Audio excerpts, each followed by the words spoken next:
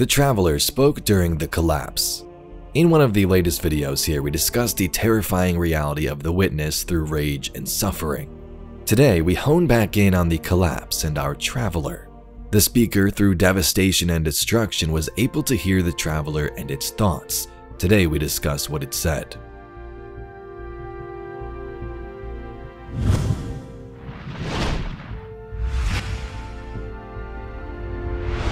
A couple of weeks ago, I made a video about the traveler's voice. Dialogue we heard back during the Forsaken subclass's quest where the traveler literally spoke to your guardian. The traveler is speaking to you. Eyes up, guardian. Devotion inspires bravery. Bravery inspires sacrifice. Sacrifice leads to death. Traveler's been alive for a year. Why has it waited so long to speak to us? The traveler gave you a vision even before its rebirth. When Gaul blocked its light, the traveler showed you a path forward. The road to recovery is long, but when we grow stronger, so too does the traveler. The traveler speaks in many ways, some of which we'll discuss throughout this video, and focus in on the Constellation's lore book. The best voices that truly matter, never allow themselves to be heard. This lesson is worth learning again and again, forever. Your voice moves as a whisper, murmuring inside larger winds. Only the trusted few can absorb what is necessary. Wise and sly and perfect, your instructions drop, leaving nothing but the hard sweet lime of your enlightenment. The path is set, your voice is unleashed. That was from Ghost Fragment Moon, one of the Dreams of Alpha Lupi cards. Voices that matter yet never allow themselves to be heard, and whispers that guide toward enlightenment, possibly symbolizing the guidance of the traveler even when it seems dormant. These forces influence events and characters subtly, guiding them towards a path of understanding and resistance against the darkness, most of the time without direct intervention. The traveler, as we know, was silent for so long, but something changed. It fights back when it needs to, but otherwise it just sits there. Now the traveler does speak through many means: paracausal displays of power, dreams, music. In the Constellation's lore book, it's all about speakers and their relationships with the traveler. Some heard dreams, some didn't until they built a mask to amplify the connection. Until it wakes and finds its voice, I am the one who speaks for the traveler. I could tell you of the great battle centuries ago, how the traveler was crippled. I could tell you of the power of the darkness, its ancient enemy. There are many tales. In most of the entries, you'll get thoughts from speakers, but in lines like this, in between the brackets or double lines, you'll also get thoughts from the traveler.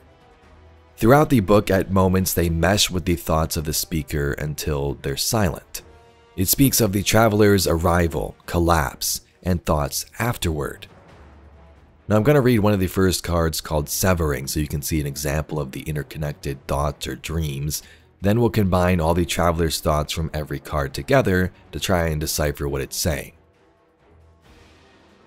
You feel it before it happens. It has happened before. You feel it deep in your bones that this thing has chased you across galaxies like an unshakable dread. It strives to undo. It will undo you. It will undo all of us. First is suffocation, and then pain. The pain isn't localized to any part of you, but to all of you and beyond you.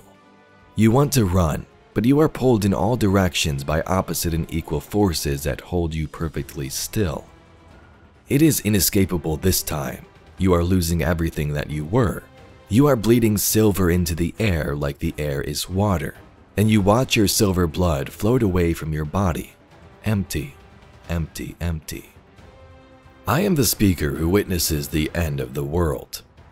Through it all, I am overwhelmed by torrents of sharp, static images, something so fast and constant that I can't see or hear.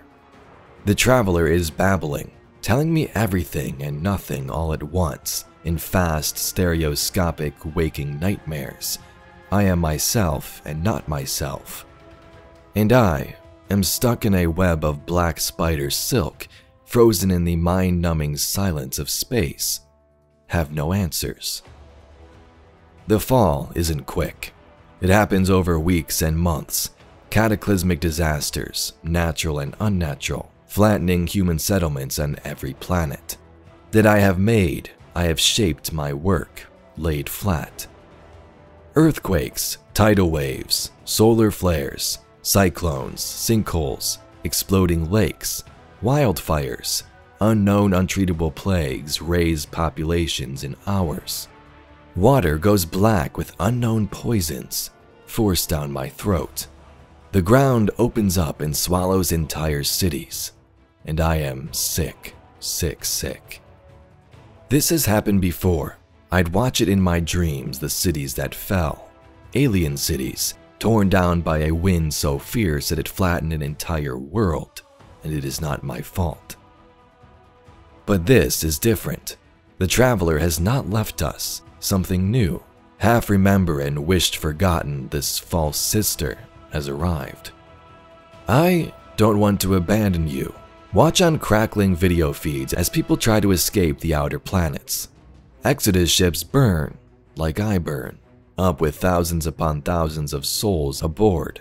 We gather in frightened, huddled, trapped, stuck, doomed, groups in relief outposts hoping against hope. I try to aid the relief effort, but my thoughts, run, become more and more scattered. I can't run, keep separate my own mind. Run, and the run, travelers. Then suddenly, silence, and it's the silence that truly breaks me. So you saw the speaker's thoughts there of the collapse as the world ends, so to speak, and the travelers merged in there as well. And towards the end, the speaker says they try to give relief but become more and more scattered. They can't keep their own minds separate from the thoughts of the traveler. So the Constellations lore book is nothing new. It came out in Season of the Dawn. But given the new final shape lore we've been talking about recently with the collapse and the rage and suffering caused by the Witness, I thought it'd be interesting to take a look back at this and see what was going on through the traveler's mind at the time. So now we'll take a look at the traveler's lines throughout the whole book and try and analyze them. If I'm messing something up or missing something completely, let me know in the comments. I am drawn to a bright and attentive star. I speak to it through movement, through feeling. It understands implicitly. So believed to be the traveler through these readings, the traveler expresses a connection to someone, possibly the speaker or humanity, as it's drawn to this bright star, and it communicates with it through non-verbal, intuitive means. The traveler was drawn here to Seoul for a reason, it would seem. It failed everywhere else, but now things could be different, and they did turn out differently. As the game's gone on for 10 years, the traveler is still around, and we're fighting that final enemy. I glide through space as if through water, tugged in 9 directions by 9 impulses. After the traveler communicates with this distant star, this distant mind, it begins traveling through space toward it.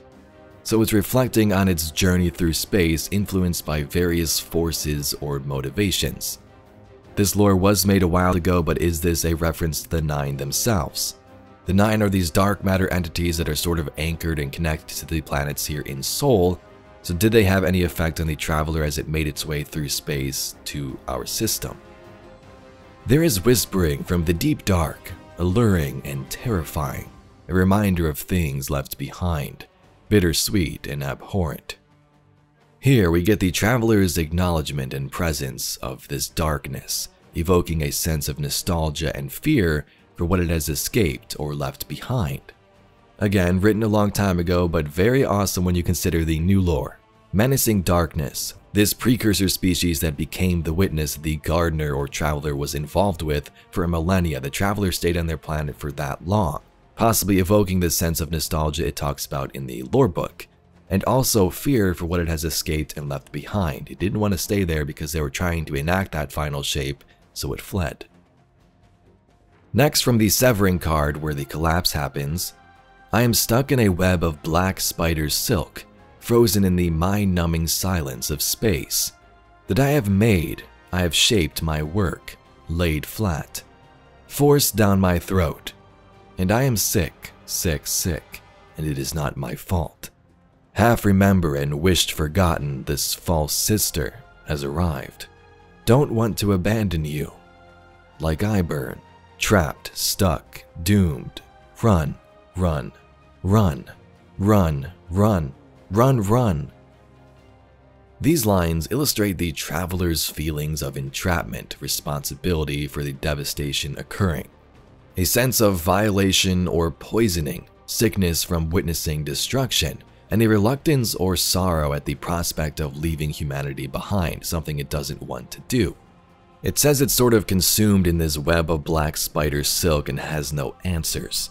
I don't know if this was the darkness sort of encasing it and trapping it here on Earth, or something else going on, maybe the poisoning of humanity. But when the speaker talks about the disasters that go on to happen for months and weeks, the cataclysms like cyclones and things like that, the traveler refers to those planets as ones that it has made and shaped through these terraforming efforts.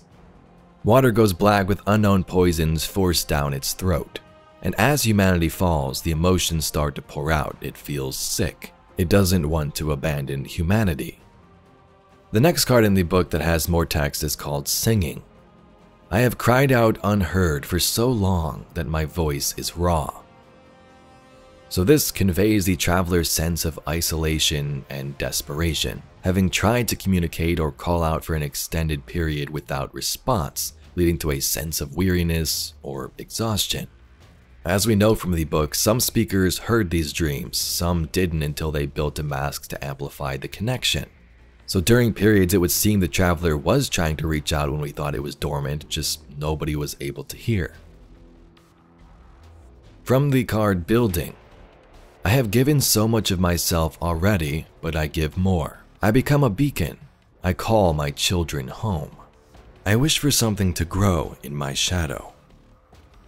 This one is a little more out there. The traveler reflects on these sacrifices and efforts to guide and protect humanity, portraying itself as a beacon aiming to unite its children or followers. Are these children the guardians it will come to create after that collapse, or does it go way more in depth with the pale heart, the ghosts, and things like that? And the last card to have some text is Suffering. I am silent again. I am gone. I leave behind a yawning void. I do not recognize my world. I want to flee. Empty, empty, empty. So those lines express the traveler's feelings of absence or maybe withdrawal, a disconnection from the world it once knew, connections it had. So through these thoughts, the traveler conveys a complex array of emotions and states of being, from a sense of connection and guidance to feelings of entrapment, responsibility, and ultimately a profound sense of loss and emptiness. These messages provide insight into the traveler's experiences and its relationships with the world and entities that interact with it. The traveler describes its profound connection to humanity for a specific reason, communicating non-verbally and highlighting a bond that transcends language. It sees itself gliding through the cosmos, influenced by multiple forces. As calamities unfold here on Earth, the traveler feels trapped, as if caught in a web.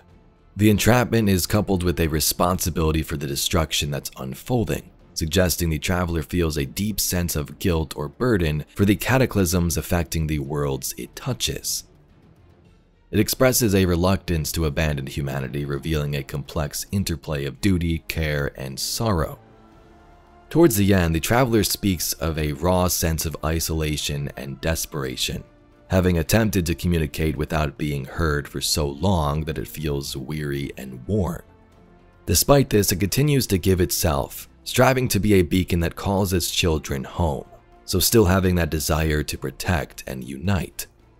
And ultimately at the end, the traveler hints at this silent withdrawal and void left behind, feeling unrecognizable despair at the world it once knew, and expressing a desire to flee from the current reality.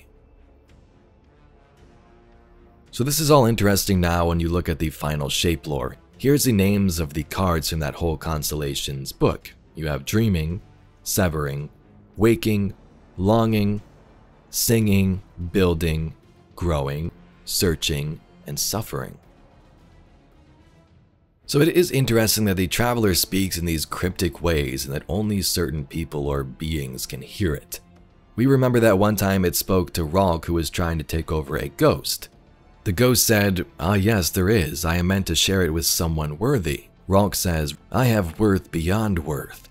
And the ghost speaks saying, "Disciple of the dark. Adversary, this one is not for you." And then a bright flash of light and the ghost is destroyed. Ralk saying, "Nothing but scrap. They refuse to let their secrets be taken, only given."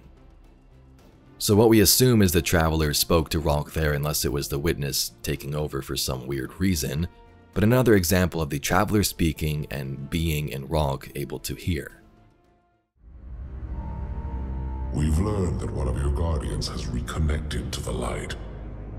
You say you have no power over the Traveler, yet this... Help me understand, Speaker. The light lives in all places, in all things. You can block it, even try to trap it, but the light will find its way. And the Traveler will protect itself. If the Traveler truly has chosen humanity of its own free will, then there is no reason I should not reach inside, tear at the light for myself, and leave this system in ashes. Only those the Traveler chooses will be reborn in the light. Yes. This I know. This is why I have claimed your planet, and why you still live. The Traveler will choose me, Speaker. And you are going to tell me how.